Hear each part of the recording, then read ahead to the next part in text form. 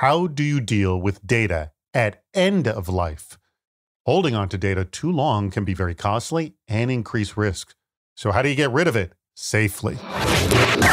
You're listening to Defense in Depth.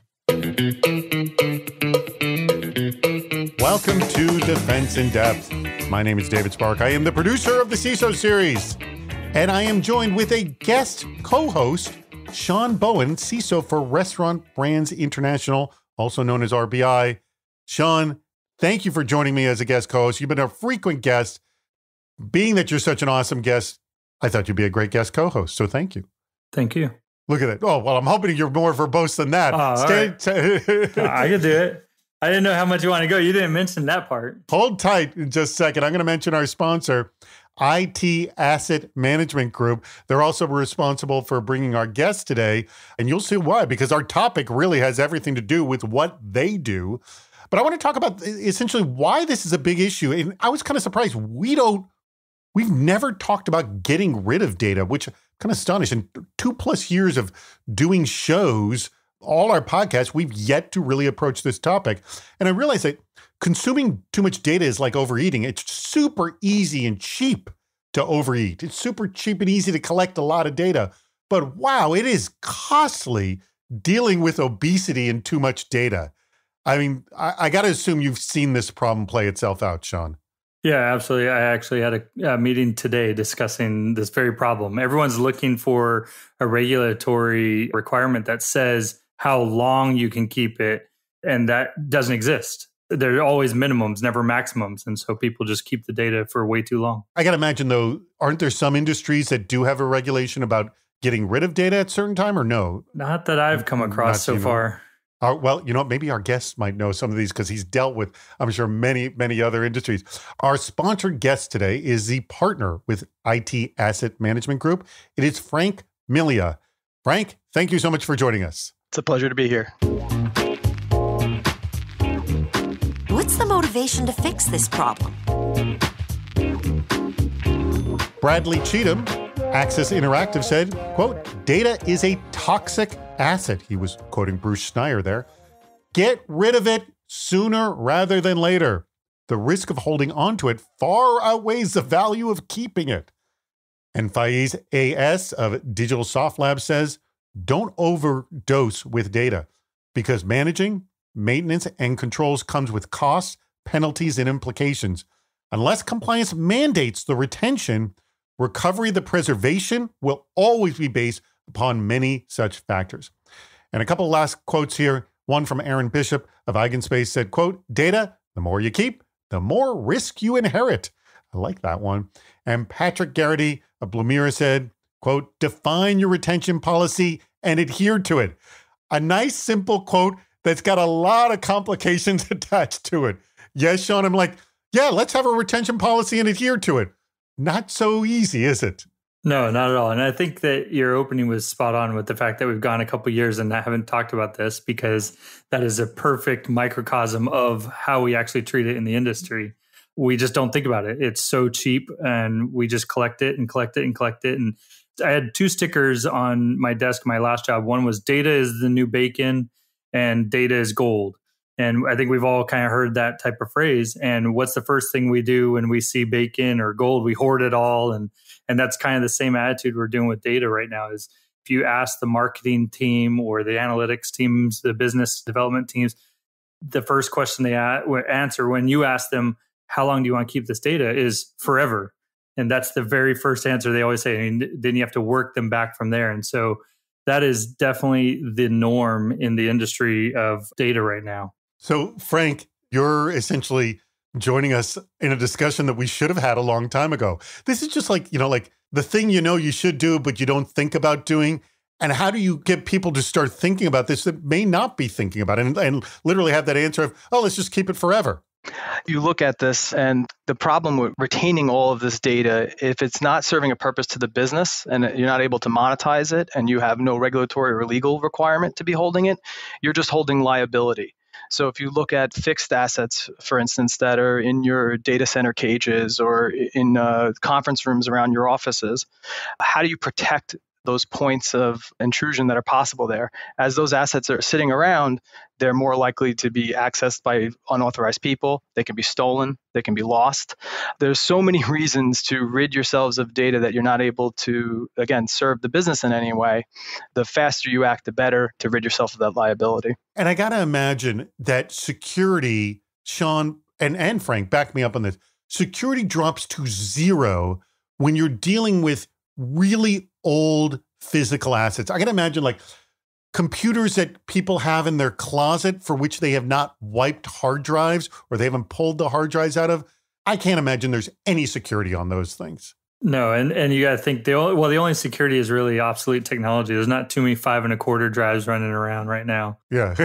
So you have that technology advantage from that perspective. But Frank brought up a good point of whether or not it's hard assets or cloud assets, because we're just talking about data generically. And when we start talking about data in the cloud versus data on-prem, the way you handle that and the way you're responsible for that is vastly different for that disposition component of it, whether you degauss your hard drives, destroy them, pulverize them, or do you just do like a rewrite and delete your cloud instance. And so how you have that plan is depending on how your environment is, and then you have to keep up with your environment as well. Yeah, Frank, I posted about this on LinkedIn, and we had a nice discussion going.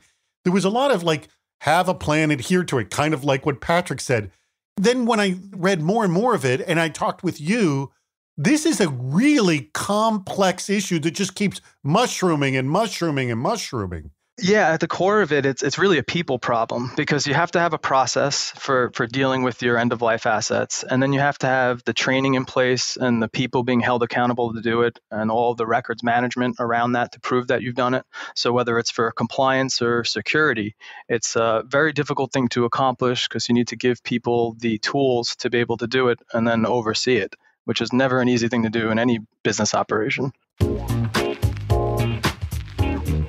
Where do we begin? Jonathan Waldrop of Insight Global said, quote, "The business unit owns the data and makes decisions about the data lifecycle, creation, retention, disposition, understanding legal and regulatory requirements on your data, financial, tax, employment, contracts, etc. is also critical to determine when you can destroy the data." And Frank, I'm going to ask the question I had for Sean at the beginning of the show of, does anyone say at a certain time, get rid of it? Because you've dealt with lots of industries. And Neil Saltman of Anomaly said, quote, "Most companies don't have a handle on all their assets, so limiting data is really the best way to limit exposure." Travis Howard of Accenture Federal Services said, quote, "I would further caution that client data is an even more toxic byproduct that must be carefully accounted for."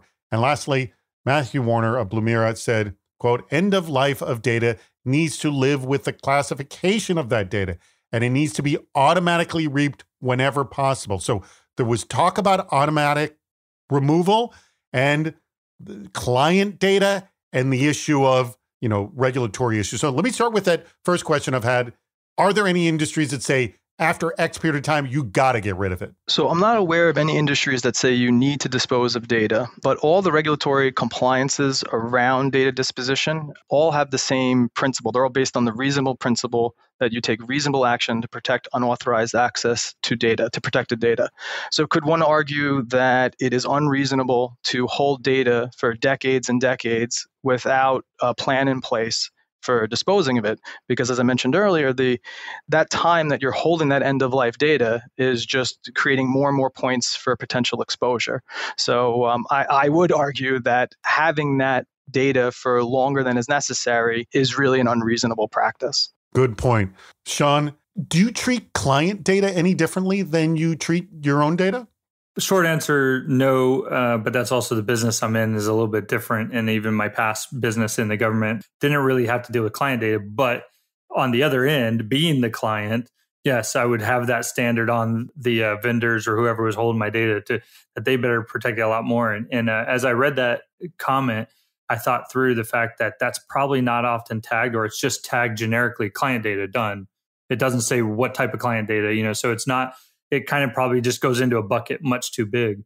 But I appreciate Frank's comment of keeping data longer than you need it. That gets back to that whole problem that we face earlier. And Jonathan Waldrop's comment is utopia of the business owns it and the business makes all these decisions.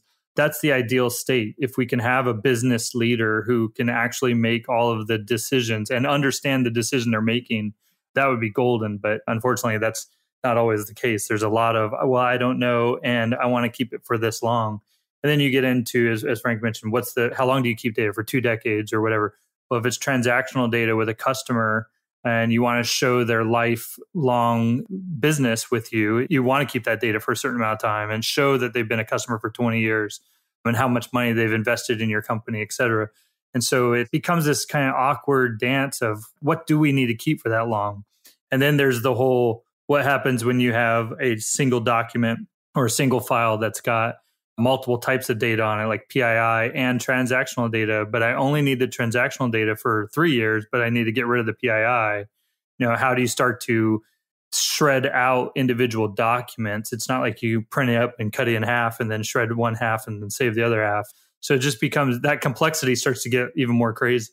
So, let me throw that. That's actually a really good point. So Frank, have you dealt with that specific scenario that Sean just put out?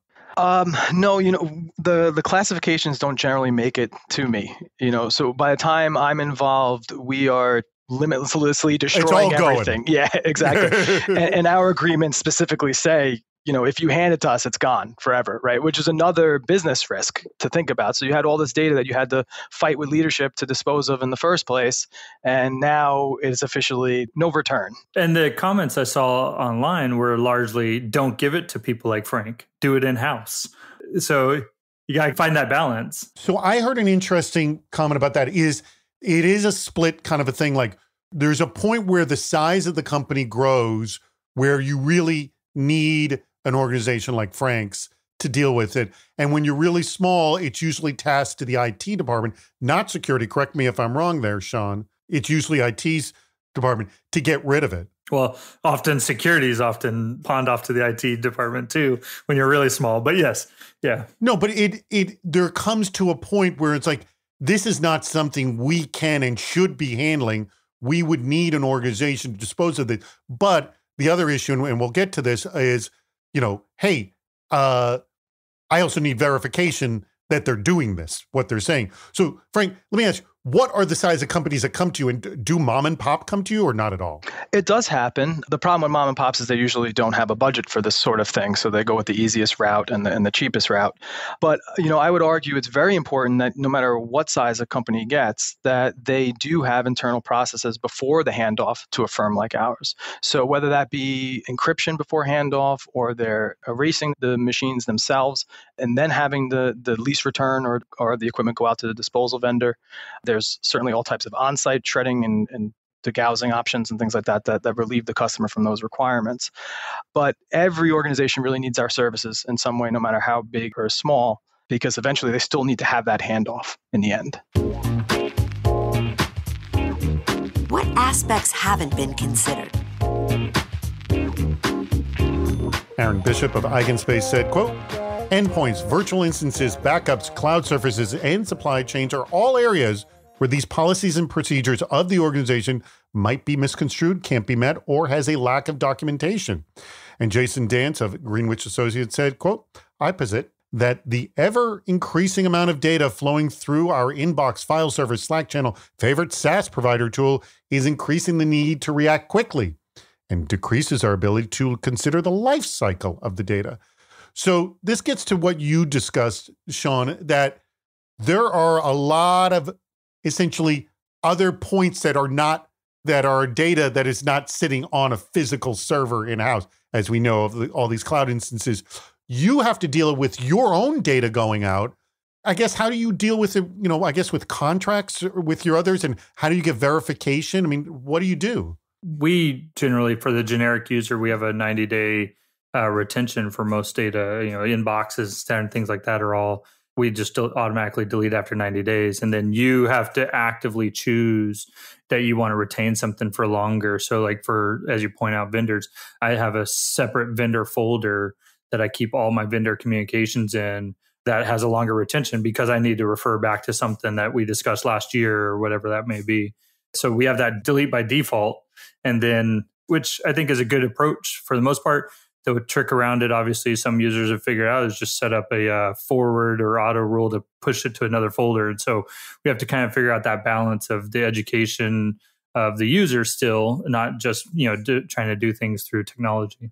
And Frank, I got to assume that when you're talking with the client, half of the discussion is, okay, we're taking this, but have you considered this? Have you considered this? Have you considered this? I got to assume there's a lot of, oh, crap, yeah, that. Oh, wait, no, yeah, that. Yeah, so the responsibility for protecting the access to protected data is disproportionately the data controllers. So you can go out and hire a vendor to perform these services, but there actually is no legal way to transfer that liability. You can sue them for not adhering to their contract and agreement if they perform poorly and it leads to a breach.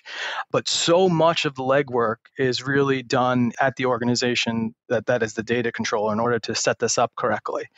And for instance, for GDPR, you have this more strict prescriptive means for having to protect your data, your client data, including contractual agreements if you send that data off-site to a partner. So there's so many things that weave into this subject, certainly. How do we handle this? Joseph So, CISO for Scotiabank, said, quote, when disposing the data physically, such as hard drive, not only is degaussing important, but having it certified that it is crushed is important as well. You want absolute certainty that the data can't be recovered. So I know I had chatted with you earlier, Frank, about the need for verification. What are the different levels of verification? And you were saying about transfer liability. If you verify that you destroyed something and they can trace back that maybe you didn't, aren't you liable at this point or no? Yes, right. But it depends on the quality of that verification and the quality of the service that's being provided. And by that, I mean, so what do we mean by certified in this quote? Many times an organization says, I have 200 hard drives. The vendor comes, scans the serial numbers, gives that back to the organization, says, I certify that I did this. Is that really a reasonable amount of proof that they've handed you an inventory back? There was no reconciliation done. There was no witness of it being performed. So these things really matter when it comes down to having to answer to a regulator or, looking at, did this event actually happen or not? But hold it, wait, have you been brought into cases, the legal cases where it's like, hey, we got verification that IT Asset Management Group did destroy our stuff and you had to produce documents to prove that that was? We've never been a part of a legal proceeding to my knowledge, but we have many times been asked to provide our data back to our customers to prove that we have had hands on an asset and performed the data destruction on it.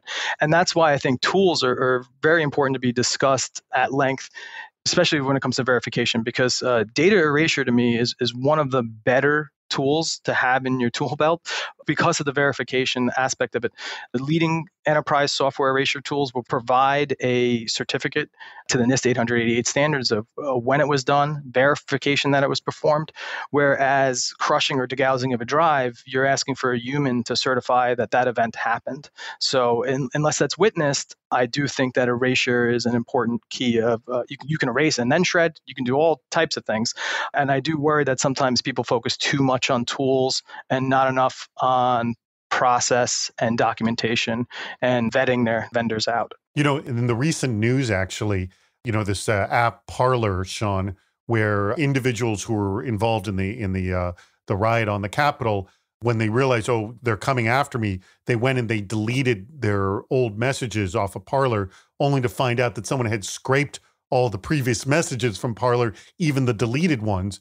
And this is a good example of why deleting is not the same thing as erasing.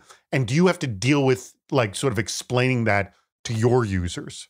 Yeah, so not so much where I'm currently at. I did work in the intelligence agencies, and we had a very robust destruction process. NSA's rules for classified hard drives is shredded or destroyed to smaller than 2 millimeters of pieces or incinerated. So back to that physical part that Frank's talking about, how do you, is someone actually going out there and measuring these pieces? And then do you do that for all of your hard drives? Do you do that for everything? Because as soon as you start talking to the finance officer, they're going to want to repurpose things and see where they can reuse things. And so you get into the point of where you have to get going back to where do you begin is at that beginning, data tagging. So the finance department hard drives will be set for erasure and destruction at X, but you might allow marketing to be set at erasure and reuse or something to that effect. And so you have to balance that. But now you have this maze of mapping who got this hard drive when it went back to the IT help and a new employee came and you give it back out. You're tracking that hard drive throughout your company. And in the industry I was previously in the government, that was common. We had every single hard drive, the serial number of the hard drive was logged. We knew what device it was in, who it was used for. And if an incident happened where unauthorized data ended up on that device, we logged it as the higher classification so that we knew when we needed to destroy it, it had to be destroyed to that specification. And so to your company, you're not going to want to destroy all of your data or all of your hard drives, all your hardware to the same level, depending on what kind of company you're in.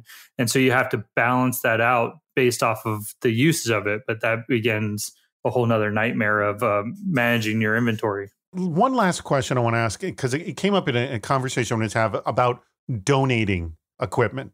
One person said that if there was ever critical information on it, it can never be donated. Is that the case? And you kind of referred to that when you were saying like something has to be tagged if it had an incident on it or something. Are there, I guess, hard drives you classify this can be donated, this can't be donated no matter what? Or can you completely erase a hard drive no matter what one it is and it could be donated? Should it be like an end-of-life hard drive? Yeah, so I think it depends on your level of skepticism or tinfoil hat approach to things, right? Because you did work for the government. I did. So in my old world, nothing could be donated. You had to destroy everything. Because when you start to think about the fact that we were able to recover the burnt hard drive from the shuttle that crashed 15 years ago, where we were able to recover data off of that. If we're recovering data off of hard drives that crashed through the atmosphere, we're recovering data from just about anything.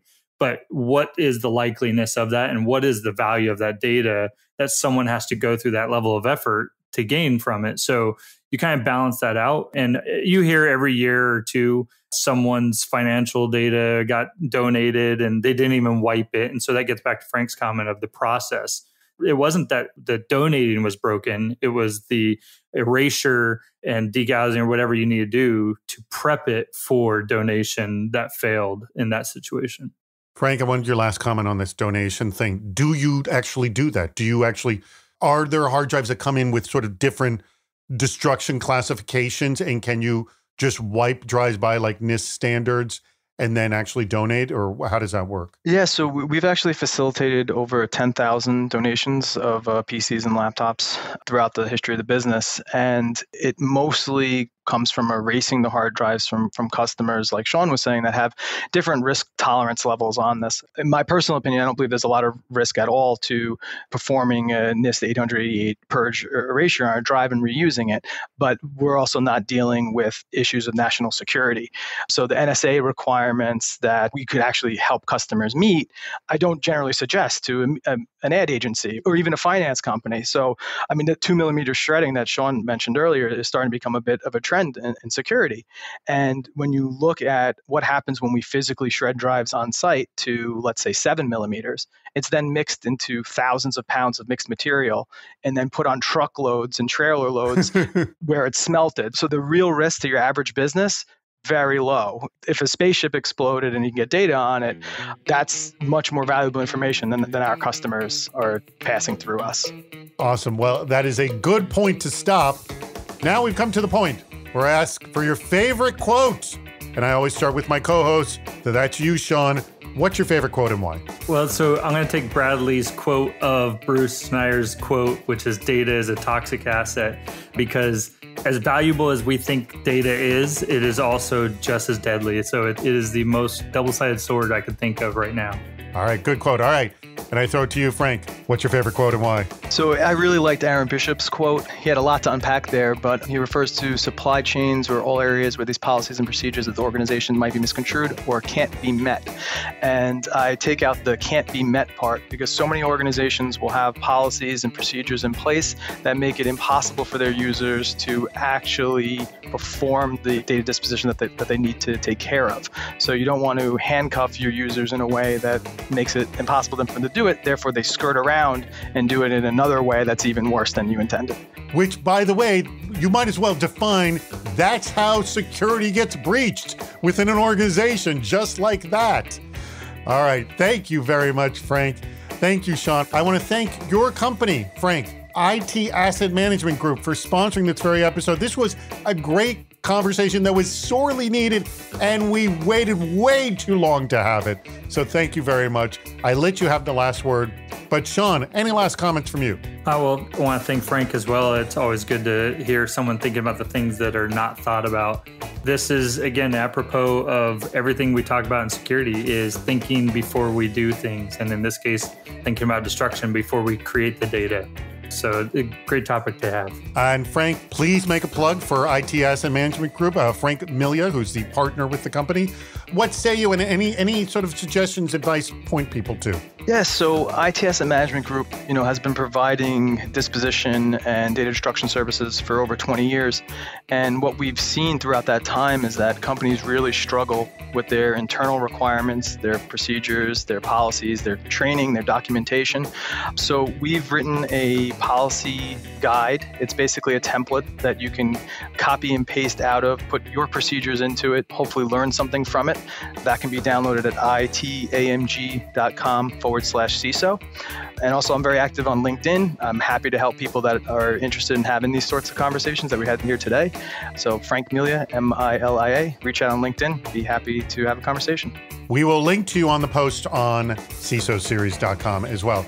Thank you, everybody, for your contributions, as I always say, and thank you for listening to Defense in Depth. We've reached the end of Defense in Depth. Make sure to subscribe so you don't miss yet another hot topic in cybersecurity. This show thrives on your contributions. Please write a review, leave a comment on LinkedIn or on our site, CISOseries.com, where you'll also see plenty of ways to participate, including recording a question or a comment for the show. If you're interested in sponsoring the podcast, contact David Spark directly at david@CISOseries.com. Thank you for listening to Defense in Depth.